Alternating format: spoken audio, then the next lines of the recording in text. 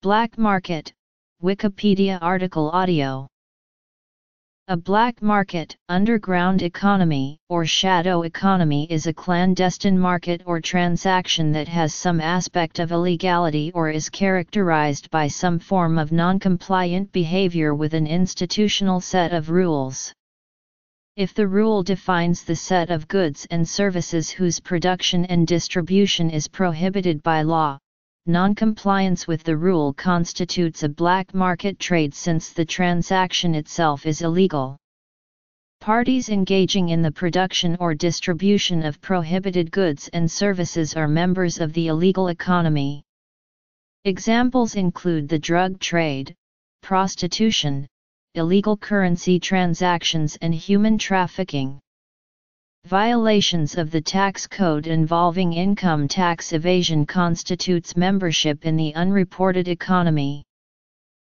Because tax evasion or participation in a black market activity is illegal, participants will attempt to hide their behavior from the government or regulatory authority. Cash usage is the preferred medium of exchange in illegal transactions since cash usage does not leave a footprint.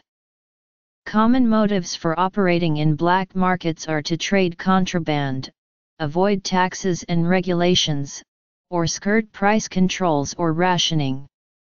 Typically, the totality of such activity is referred to with the definite article as a complement to the official economies, by market for such goods and services, e.g., the black market in bushmeat.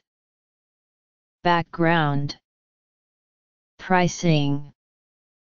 The black market is distinct from the gray market, in which commodities are distributed through channels that, while legal, are unofficial, unauthorized, or unintended by the original manufacturer, and the white market. Black money is the proceeds of an illegal transaction, on which income and other taxes have not been paid, and which can only be legitimized by some form of money laundering. Because of the clandestine nature of the black economy, it is not possible to determine its size and scope. The literature on the black market has not established a common terminology and has instead offered many synonyms including subterranean, hidden, gray, shadow, informal, clandestine, illegal, unobserved, unreported, unrecorded, second, parallel and black. There is no single underground economy, there are many. These underground economies are omnipresent, existing in market-oriented as well as in centrally planned nations, be they developed or developing. Those engaged in underground activities circumvent, escape, or are excluded from the institutional system of rules, rights, regulations and enforcement penalties that govern formal agents engaged in production and exchange. Different types of underground activities are distinguished according to the particular institutional rules that they violate. 4 major underground economies can be identified.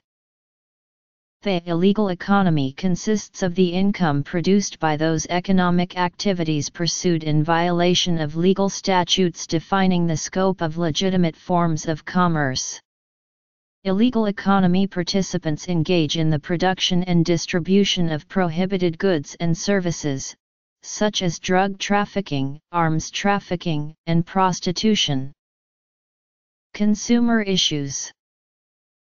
The unreported economy consists of those economic activities that circumvent or evade the institutionally established fiscal rules as codified in the tax code. A summary measure of the unreported economy is the amount of income that should be reported to the tax authority but is not so reported. A complementary measure of the unreported economy is the tax gap, namely the difference between the amount of tax revenues due the fiscal authority and the amount of tax revenue actually collected. In the U.S., unreported income is estimated to be $2 trillion, resulting in a tax gap of $450–600 billion. The unrecorded economy consists of those economic activities that circumvent the institutional rules that define the reporting requirements of government statistical agencies.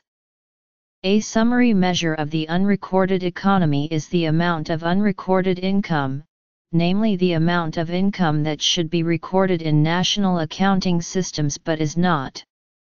Unrecorded income is a particular problem in transition countries that switched from a socialist accounting system to UN standard national accounting.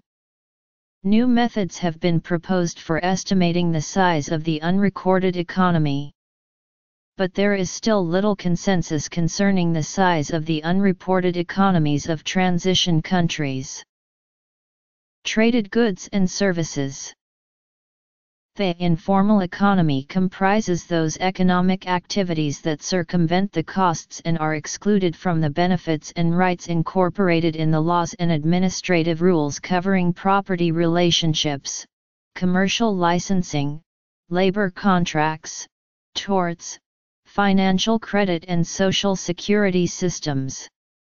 A summary measure of the informal economy is the income generated by economic agents that operate informally.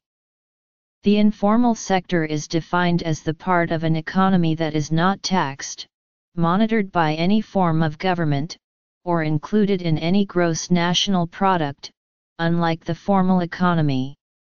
In developed countries, the informal sector is characterized by unreported employment. This is hidden from the state for tax, social security, or labor law purposes but is legal in all other aspects. On the other hand, the term black market can be used in reference to a specific part of the economy in which contraband is traded. Goods acquired illegally may exchange above or below the price of legal market transactions. Even when the underground market offers lower prices, consumers still have an incentive to buy on the legal market when possible, because sexual exploitation and forced labor. However, in some situations, consumers can actually be in a better situation when using black market services, particularly when government regulations and monopolies hinder what would otherwise be a legitimate competitive service. For example, illegal drugs. Some examples of underground economic activities include prostitution. From the late 19th and early 20th centuries, many countries began to ban the keeping or using of some recreational drugs, such as the United States War on Drugs. Many people nonetheless continue to use illegal drugs, and a black market exists to supply them. Despite law enforcement efforts to intercept them, demand remains high, providing a large profit motive for organized criminal groups to keep drugs supplied. The United Nations has reported that the retail market value of illegal drugs is $321.6 billion USD. Although law enforcement agencies intercept in a fraction of the illegal drugs, and incarcerate hundreds of thousands of wholesale and retail sellers, the very stable demand for such drugs and the high profit margins encourages new distributors to enter the market without a decrease in the retail price. Many drug legalization activists draw parallels between the illegal drug trade and the prohibition of alcohol in the United States in the 1920s. Weapons. Prostitution is illegal or highly regulated in many countries across the world. These places form a classic study of the underground economy, because of consistent high demand from customers, relatively high pay, but labor-intensive and low-skilled work, which attracts a continual supply of workers. While prostitution exists in every country, studies show that it tends to flourish more in poorer countries, and in areas with large numbers of unattached men, such as around military bases. For instance, an empirical study showed that the supply of prostitutes rose abruptly in Denver and Minneapolis in 2008 when the Democratic and Republican national conventions took place there. Prostitutes in the black market generally operate with some degree of secrecy, sometimes negotiating prices and activities through codewords and subtle gestures. In countries such as Germany or the Netherlands, where prostitution is legal but regulated, illegal prostitutes exist whose services are offered cheaper without regard for the legal requirements or procedures, health checks, standards of accommodation, and so on. In other countries, such as Nicaragua, where legal prostitution is regulated, hotels may require both parties to identify themselves, to prevent the rise of child prostitution. The legislatures of many countries forbid or restrict the personal ownership of weapons. These restrictions can range from small knives to firearms, either altogether or by classification. The black market supplies the demands for weaponry that cannot be obtained legally, or may only be obtained legally after obtaining permits and paying fees. This may be by smuggling the arms from countries where they were bought legally or stolen, or by stealing from arms manufacturers within the country itself, using insiders. In cases where the underground economy is unable to smuggle firearms, they can also satisfy requests by gunsmithing their own firearms.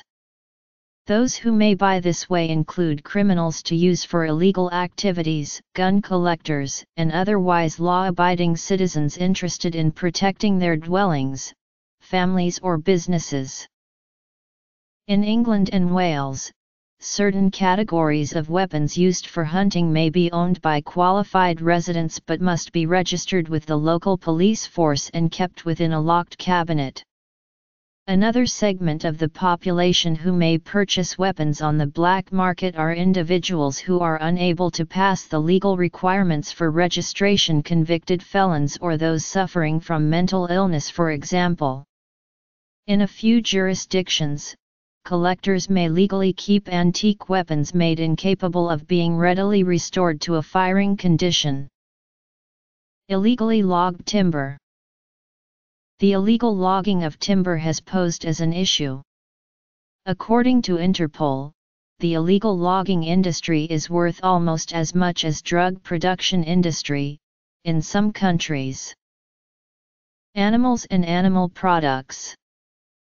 In many developing countries, living animals are captured in the wild and sold as pets. Wild animals are also hunted and killed for their meat, hide, and organs, the latter of which and other animal parts are sold for use in traditional medicine. They may be cheaper than legal market prices. The supplier does not have to pay for production costs or taxes. This is usually the case in the underground economy. Criminals steal goods and sell them below the legal market price, but there is no receipt, guarantee, and so forth. They may be more expensive than legal market prices. For example, the product is difficult to acquire or produce, dangerous to handle, or not easily available legally, if at all. If exchange of goods are made illegal by some sort of state sanction, such as is often seen with certain pharmaceutical drugs, their prices will tend to rise as a result of that sanction. In several of the states within the United States, laws requiring the pasteurization of milk has created black market situations involving the transport and sale of raw milk, and sometimes raw milk cheese, which is legal in a number of EU countries but banned in the US if aged less than 60 days. Rum running, or bootlegging, is the illegal business of transporting alcoholic beverages where such transportation is forbidden by law. Smuggling is usually done to circumvent taxation or prohibition laws within a particular jurisdiction. The term rum running is more commonly applied to smuggling over water, bootlegging is applied to smuggling overland. According to the PBS documentary Prohibition, the term bootlegging was popularized when thousands of city dwellers would sell liquor from flasks they kept in their bootleg all across major cities and rural areas. The term rum running most likely originated at the start of Prohibition in the United States, when ships from Bimini in the western Bahamas transported cheap Caribbean rum to Florida speakeasies. But rum's cheapness made it a low-profit item for the rum runners, and they soon moved on to smuggling Canadian whiskey, French champagne, and English gin to major cities like New York City and Boston, where prices ran high. It was said that some ships carried $200,000 in contraband in a single run. They may prefer legal suppliers, as they are easier to contact and can be held accountable for faults. In some jurisdictions, customers may be charged with a criminal offense if they knowingly participate in the black economy. Even as a consumer, they may feel in danger of being hurt while making the deal. They may have a moral dislike of black marketing. In some jurisdictions, consumers in possession of stolen goods will have them taken away if they are traced, even if they did not know they were stolen. Though they themselves commit no offense, they are still left with no goods and no money back. This risk may make some averse to buying goods that they think may be from the underground market, even if in fact they are legitimate. It has been reported that smuggling one truckload of cigarettes from a low-tax U.S. state to a high-tax state can lead to a profit of up to $2 million. The low-tax states are generally the major tobacco producers, and have come under enormous criticism for their reluctance to increase taxes. North Carolina eventually agreed to raise its taxes from 5 cents to 35 cents per pack of 20 cigarettes, although this remains far below the national average. But South Carolina has so far refused to follow suit and raise taxes from 7 cents per pack. Alcohol, tobacco, biological organs, racketeering. In the UK, it has been reported that 27% of cigarettes and 68% of roll-your-own tobacco is purchased on the black market. Unlicensed taxicabs. In Baltimore, it has been reported that many consumers actively prefer illegal taxis, citing that they are more available, convenient, and priced fairly. According to the World Health Organization, illegal organ trade occurs when organs are removed from the body for the purpose of commercial transactions. The WHO justifies these actions by stating, payment for organs is likely to take unfair advantage of the poorest and most vulnerable groups, undermines altruistic donation and leads to profiteering and human trafficking. Despite these ordinances, it was estimated that 5% of all organ recipients engaged in commercial organ transplant in 2005. Research indicates that illegal organ trade is on the rise, with a recent report by Global Financial Integrity estimating that the illegal organ trade generates profits between $600 million and $1.2 billion per year with a span over many countries. A racket is a service that is fraudulently offered to solve a problem, such as for a problem that does not actually exist, that will not be put into effect, or that would not otherwise exist if the racket did not exist. Conducting a racket is racketeering.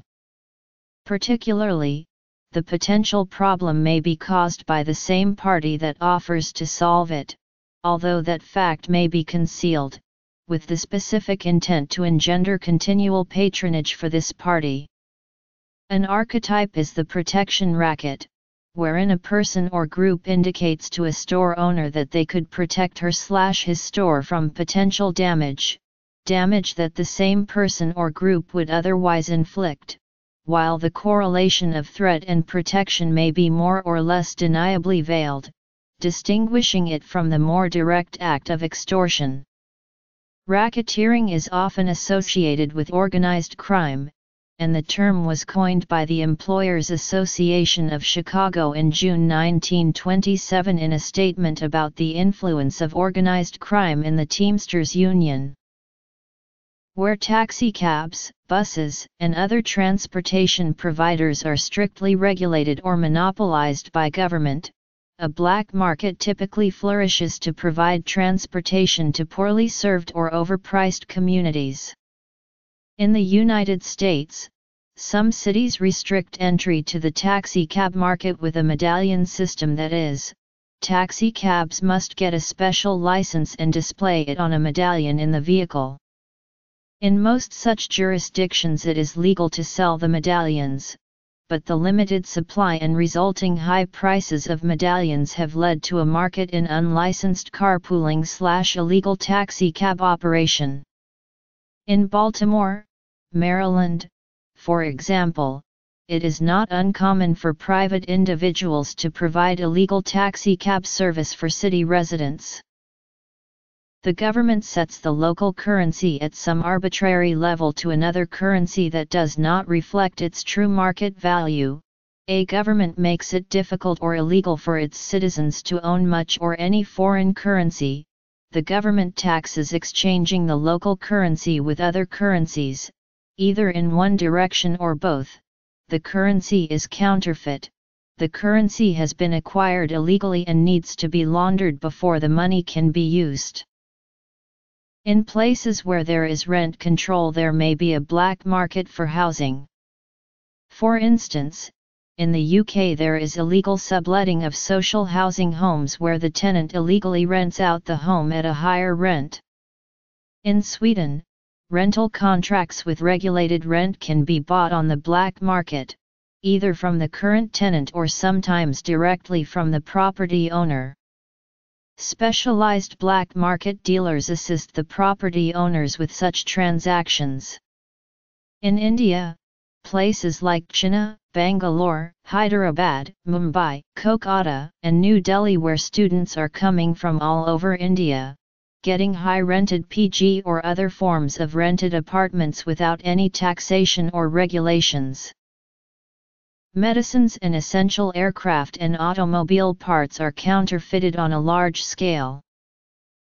Street vendors in countries where there is little enforcement of copyright law, particularly in Asia and Latin America, often sell deeply discounted copies of films, music CDs, and computer software such as video games, sometimes even before the official release of the title.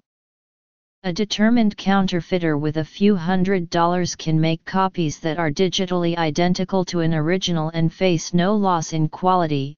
Innovations in consumer DVD and CD writers and the widespread availability of cracks on the Internet for most forms of copy protection technology make this cheap and easy to do. Transportation providers.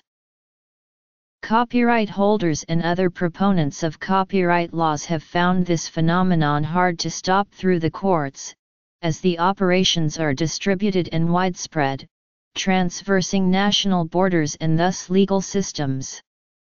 Since digital information can be duplicated repeatedly with no loss of quality, and passed on electronically at little to no cost, the effective underground market value of media is zero, differentiating it from nearly all other forms of underground economic activity. The issue is compounded by widespread indifference to enforcing copyright law, both with governments and the public at large. To steal a car is seen as a crime in most people's eyes, but to obtain unauthorized copies of music or a game is not. Additionally, not all people agree with copyright laws, as it unfairly criminalizes competition, allowing the copyright holder to effectively monopolize related industries. It also authorizes copyright holders to use region coding to discriminate against selected populations price-wise and availability-wise. The comparison to car theft, although common, is not truly analogous. Automobile theft results in an item being removed from the owner with the ownership transferred to a second party. Media piracy is a crime of duplication, with no physical property being stolen. Copyright infringement law goes as far as to deem illegal mixtapes and other such material copied to tape or disc. Copyright holders typically attest the act of theft to be in the profits foregone to the pirates. However, this makes the unsubstantiated assumption that the pirates would have bought the copyrighted material if it had not been available through file sharing or other means. Copyright holders also say that they did some work for creating their copyrighted material and they wish to get compensated for their work. No other system than copyright has been found to compensate the artists and other creators for their work, and many artists do not have any alternative source of income or another job. Many artists and film producers have accepted the role of piracy in media distribution. The spread of material through file sharing is a major source of publicity for artists and has been shown to build fan bases that may be more inclined to see the performer live. However, not all artists can make live performances. For example, photographers typically only have a single source of income, that is the licensing of their photos. Money itself is traded on the black market. This may happen for one or more of several reasons. Housing rental, counterfeit medicine, essential aircraft and automobile parts. Copyrighted media. A government may officially set the rate of exchange of its currency with that of other currencies, typically the US dollar. When it does, the peg often overvalues the local currency relative to what its market value would be if it were a floating currency. Those in possession of the harder currency, for example expatriate workers, may be able to use the black market to buy the local currency at better exchange rates than they can get officially. In situations of financial instability and inflation, citizens may substitute a foreign currency for the local currency.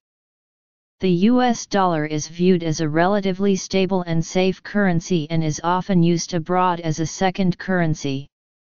In 2012, $340 billion, roughly 37% of all U.S. currency, was believed to be circulating abroad. The most recent study of the amount of currency held overseas suggests that only 25% of U.S. currency is presently held abroad. The widespread substitution of U.S. currency for local currency is known as de facto dollarization, and has been observed in transition countries such as Cambodia and in some Latin American countries.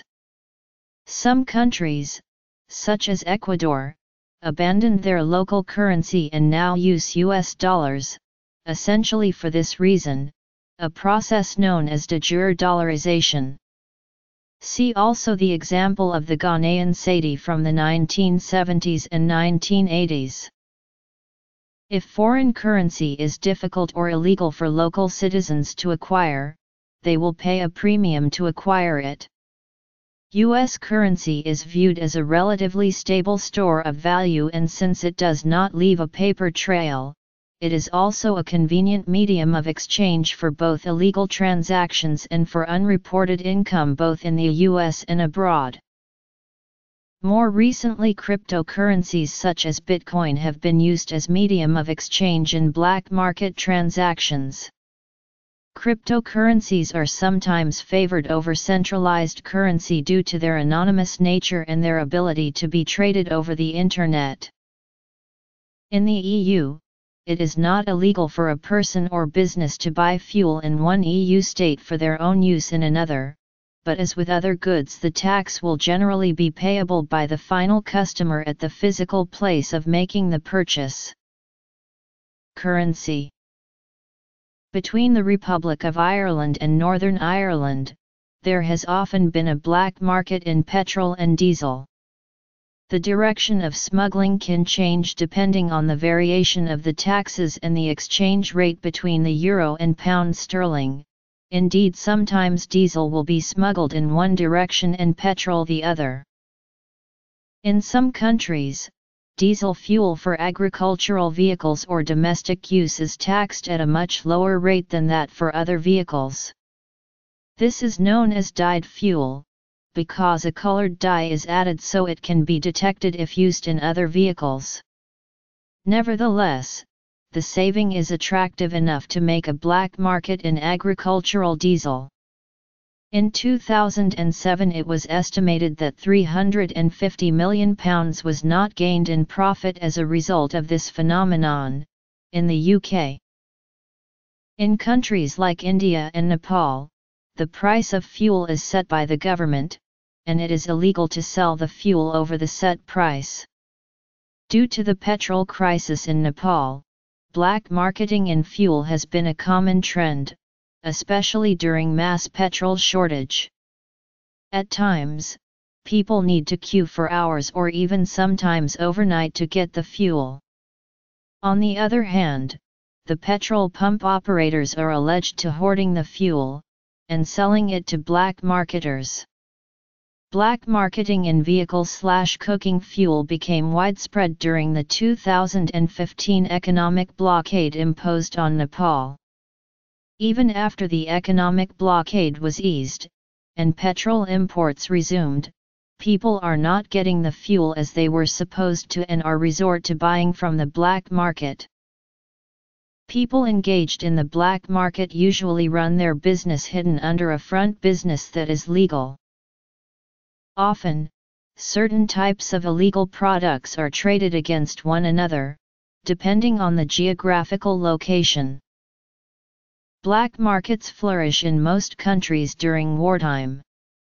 States that are engaged in total war or other large-scale, extended wars often impose restrictions on home use of critical resources that are needed for the war effort, such as food, gasoline, rubber, metal, etc., typically through rationing. In most cases, a black market develops to supply rationed goods at exorbitant prices. The rationing and price controls enforced in many countries during World War II encouraged widespread black market activity. One source of black market meat under wartime rationing was by farmers declaring fewer domestic animal births to the Ministry of Food than actually happened. Another in Britain was supplies from the U.S., intended only for use in U.S. Army bases on British land, but leaked into the local native British black market. For example, in the Parliament of the United Kingdom on February 17, 1945, members said that the whole turkey production of East Anglia had gone to the black market and prosecutions were like trying to stop a leak in a battleship, and it was said that official prices of such foods were set so low that their producers often sold their produce on the black market for higher prices. One such route was to sell live poultry to members of the public, and each purchaser would sign a form promising that he was buying the birds to breed from, and then take them home for eating. During the Vietnam War, soldiers would spend military payment certificates on maid service and sexual entertainment, thus supporting their partners and their families. If the Vietnamese civilian wanted something that was hard to get, he would buy it at double the price from one of the soldiers, who had a monthly ration card and thus had access to the military stores. The transactions ran through the on-base maids to the local populace. Although these activities were illegal, only flagrant or large-scale black marketeers were prosecuted by the military. A classic example of new regulation creating a black market is the prohibition of alcohol.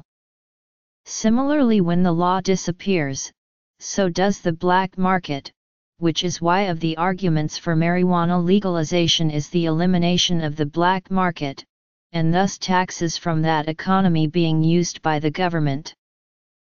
In India, Black money refers to funds earned on the black market, on which income and other taxes have not been paid. The black money market situation in India is epidemic.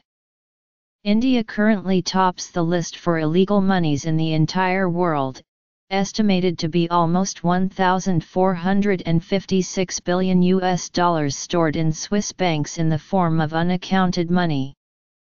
According to the data provided by the Swiss Banking Association, India has more black money than the rest of the world combined. Indian Swiss bank account assets are worth 13 times the country's national debt, and, if this black money is seized and brought back to the country, India has the potential to become one of the richest countries in the world. Allegations of Indians holding trillions in black money in Switzerland are, however, in dispute. Later reports, including those by Swiss Bankers Association and the government of Switzerland, claim that these allegations are false and fabricated, and the total amount held in all Swiss banks by citizens of India is about $2 billion. Fuel. Organized crime. Causes. Wars. Laws and regulations.